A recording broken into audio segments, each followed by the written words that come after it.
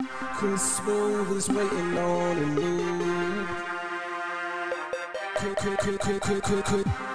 Smoove is waiting on a new. Why did I have to get the assist? The music is a gameplay spoiler. You know what I'm gonna be doing. I'm gonna be waiting.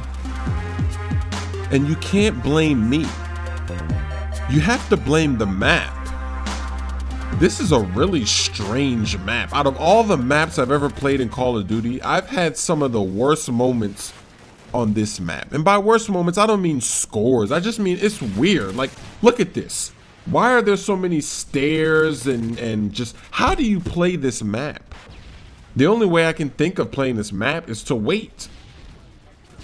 And I wonder if what I'm doing right here, I wonder if this is going to be considered moving in Black Ops 2 when you have Ghost, so you don't show up on the radar if you just move slightly to the left, to the right, and Splash. I think it's easier to make it splash in the Modern Warfare games than it is in the Treyarch games. Because in Black Ops, how could you make it splash? The only way you could really make it splash was with maybe C4. What about the Rolling Thunder? That game, you couldn't really make it splash, you know? Like, I mean, you could make it splash with your gun. You could get a lot of kills with your gun. You could get 60, 70 kills in a game, but there wasn't really that many splash moments. But in the Modern Warfare games, you have the Predator missile, the AC-130 in Modern Warfare 2. You have the Reaper. You have all these things that can get you nice splashes. But in Black Ops, they're a little more rare. Oh, look at that rage quit. Oh my gosh. I think rage quitting is more prevalent in Black Ops games though. People were rage quitting like crazy in Black Ops. You call out that Blackbird, that SR-71, that Smoove Radar 71. And don't forget that game I had on the PS3 on Kowloon. There were 5 host migrations in one game. Rage quitting is crazy in the Treyarch games, and I think it's going to be crazy in Black Ops 2. But you know what I think is interesting? That it's going to take 6 kills to get a UAV. Is it in Domination or is that in TDM2? But if that's true, if that's really true, it's going to take like 6 or 7 kills to get a UAV. You're not really going to need Ghosts. I mean, I'm still going to have it anyway. I mean, if you manage to get one of those things, I'm still going to have it. But I don't know. I don't think there's going to be a spam of UAV like in this game. And I don't think you can do the hardline 2-kill UAV anymore. Maybe you can, maybe you can't. But now that I learned about the wild card system, I'm gonna go with 5 perks. That way it'll be like I have 6 perks because wild card is gonna count as 1. So I'm gonna go with 5 perks. So really I'll be using up 6 things. Then the primary weapon will be 7. 2 attachments, take it to 9. Give me a Semtex or a Claymore, take it to 10. Or maybe I'll go with 4 perks, get a Claymore or a Semtex with a stun or something. I'll mix it up. I have a 4 perk class, and then I have a 5 perk cheese class. I'm gonna mix it up a little bit. Black Ops 2 has me a little bit excited. I'm excited about prestiging, how every time you prestige you get to unlock something at that level that you can't have on the previous prestige. Finally there's gonna be a reason to prestige, so I'm gonna prestige right away. I'm not gonna think about it and say, oh, I'm just gonna go right for it. And I think I'm gonna play primarily on the 360 this year. In Black Ops I didn't really play it that much on the 360. I played it mostly on the PS3.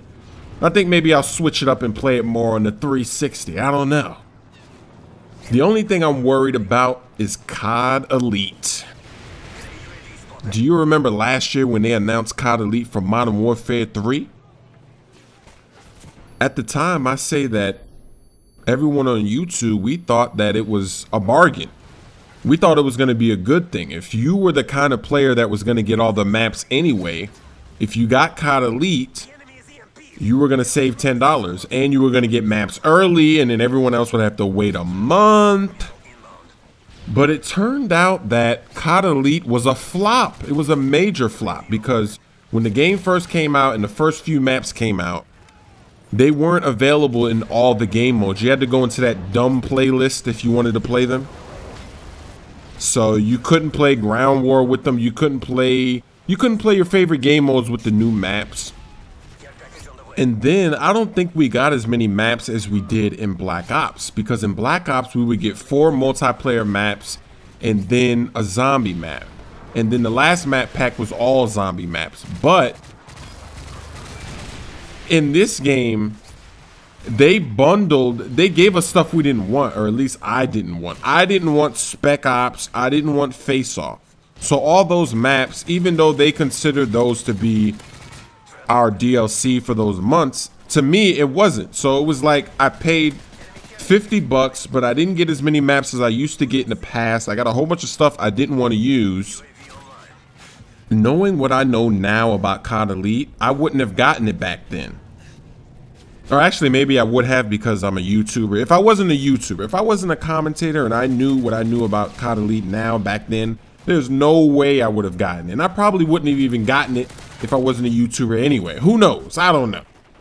But I'm just hoping that they don't give us a whole bunch of crap we don't want. Just give us multiplayer maps, give us new zombie maps. Please consider that our DLC. If you want to give us some other crap, like a camo, that should just be on top of the fact. That should be some free stuff. Don't just say, okay, here's your little downloadable content, winter camo for the month. You know, we don't want that. Or at least I don't want that. So now we just have to trust in Treyarch. I think they're going to do better with the DLC, because the Black Ops DLC was pretty good. There were a few maps that kind of sucked, like Hotel. I thought that was going to be a good map, but it was an utter fail.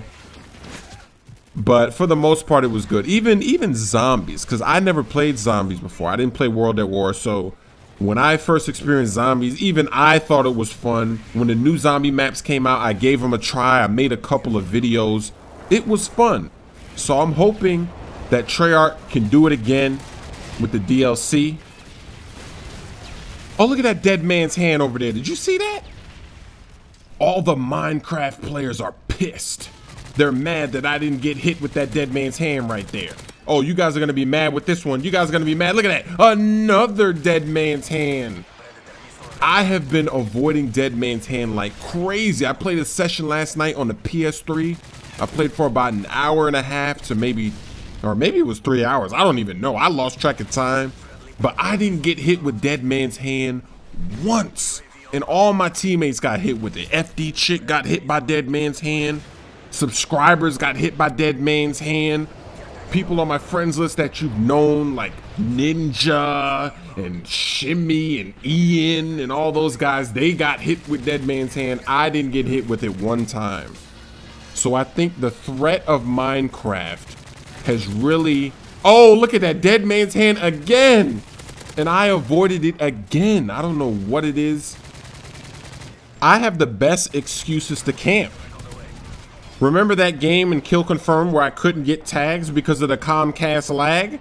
So I had to camp. I was lagging like a boss. And now I have to camp because I don't want to get hit by dead man's hand. So I have the best. Oh, look at Mrs. 5,000 watts getting low. Oh, she dropped it to the flow. Oh, she hit him with that drop shot, that low blow.